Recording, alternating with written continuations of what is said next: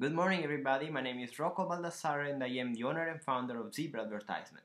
Today we are going to talk about the creation of remarketing campaigns on the search network.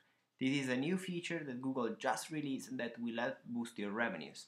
So let's get started by looking at our remarketing list. We can already notice how Google differentiated the list into people coming from the search network and people coming to your website from the display network. So with that in mind, we can create a copy of the current campaign that we want to use for our remarketing purposes. And all we need to do, we simply need to add the new targeting method, which is our remarketing list.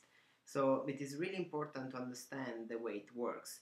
People will Google keywords and you are going to show tailored advertising messages to people that are in your remarketing list. So you will have a search campaign that will target only people in your remarketing list. The way the remarketing list works is still the same, and people will be added to your website the same way they did before. So the only thing that you need to bear in mind is that you do need to create tailored landing pages in order to have better offers that will generate more sales. Obviously, this gives you a lot of advertising flexibility and you need to make sure to use it properly and generate more business for your clients. Thank you very much for your time and please feel free to share your comments and ideas.